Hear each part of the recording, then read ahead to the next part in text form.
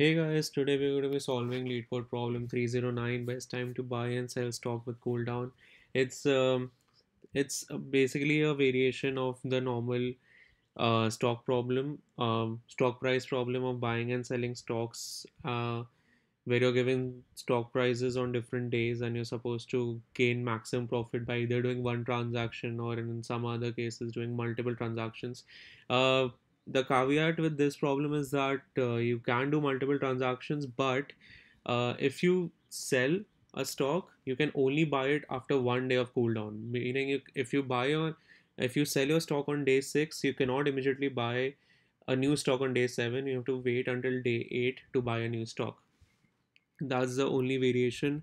And this is a dynamic programming problem, that I like a lot, because it's very intuitive, it's easy to follow, and it the entire problem revolves around two uh, two lines, like two statements that will be that will define the entire solution for this problem. uh, okay, so you've been given a prices array of size n. You have to basically create a deep, you don't have to create a 2D array, but I like working with 2D arrays, which is why I'm going to be creating an n by 2 dimensional 2D array. Basically it will have the same number of rows as the prices array, and it will have two columns. So for every day for every day in prices, we'll maintain two values, and these two statements are the ones I was talking about. So dp of I comma 0, it basically holds the maximum profit on day I with 0 stocks in hand, and dp of I1 will be the max profit on day I with 1 stock in hand. So the entire solution will revolve around these two statements. If you understand this, you're good to go with the solution. Uh, with that, I think we're ready to code. I'll just comment these out. I'm going to be coding in Swift. If you're not familiar with Swift, it's not a problem. It's very readable, and I'm going to be explaining the lines of code as I write down the code, so you'll be good. Just putting it on empty prices array check. Not exactly empty. We are going to only work with the prices array if it has more than two values, because otherwise there's no way to make a profit, right? I mean, sorry, the size of the prices array has to be greater than 1. At least the size of the prices array has to be at least 2 for you to buy the stock and sell it to make some profit. At the very least, I'm saying. So just putting in that border condition. If the size of the prices array is 0 or 1, we simply return a 0 profit. Going to be creating a 2D array. Now the syntax for creating 2D arrays in Swift is a little convoluted. You can ignore the syntax. It's here I'm only creating a 2D array of size n by 2. That's all I'm doing here. Initializing all values to 0. Creating two columns.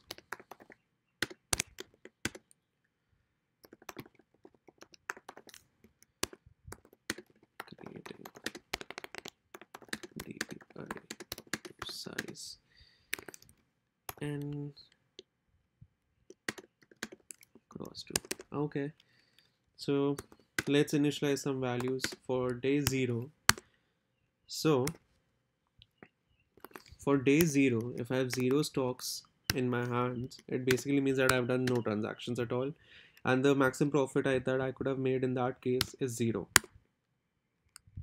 If on day 0 I have 1 stock in my hand, it basically means that I've bought a stock on that hand, and that negatively impacts the profit because I'm losing money in buying. So I'm going to be initializing this with 0. This basically means that I bought a stock on day 0, and this basically means that I did nothing on day 0. I'll also initialize for day 1.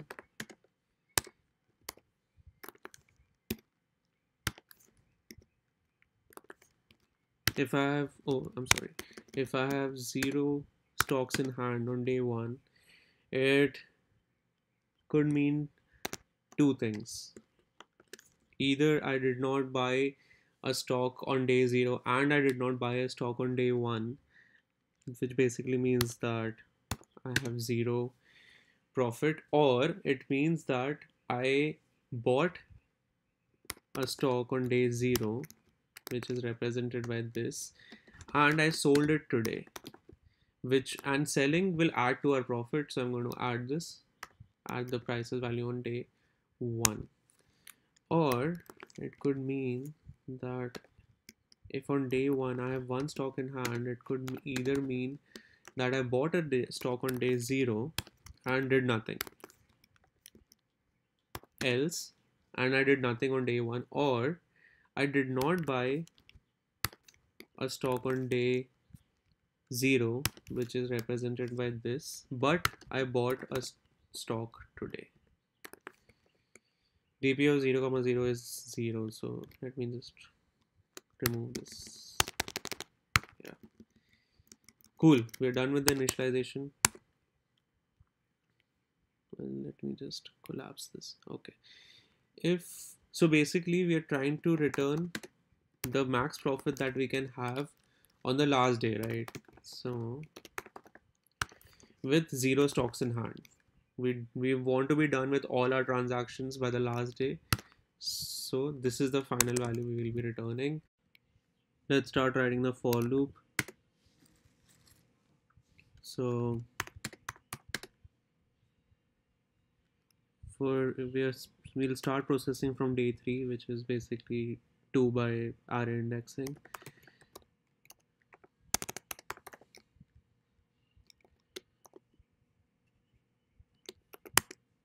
So if we have 0 stocks in hand on day I, it could either mean two things, and we have to take the max of those two things. If we have 0 stocks in hand on day I, it basically could mean that we had 0 stocks in hand on day I minus 1 as well, and we did nothing, no transactions on day I. Or we did have a stock in hand on day I minus 1 and we sold it today, and if we sell something, it adds to our profit because we are like receiving money, and so we'll add it to our profit for day I. It could either mean this, or if we have one stock in hand on day I, it could mean two things, and we take the max of that. It could either mean that we had one stock on hand on day I minus 1 as well, and we did no transactions on day I, or we sold a stock on day I minus 2, respecting the lockdown constraint, and we bought a stock today. Please note that this is where the cooldown constraint, we are bringing the cooldown constraint into the code, because by the cooldown constraint, we cannot buy a stock today if we have just sold the stock on a previous day. Meaning, if we are buying a stock today, it has to the last transaction of selling the stock would have to be done on day I minus 2. This is the point where we are respecting the cooldown constraint, and that's it. A very beautiful, elegant, small dynamic programming solution that I really like. Let's see if it works. Okay, run with this. It works. Awesome. Please note that this is also an order n solution because we just have one for loop iterating over the prices array. It has some space complexity, but I think that's kind of avoidable. If it is avoidable, please let me know in the comments. um, you don't have to work with 2D arrays for this problem. You could have two separate 1D arrays. This is this just helps me think. I think better in this way, but there is no hard restrictions on how you should store the values. Anyway, thanks for your time. Good luck. Bye.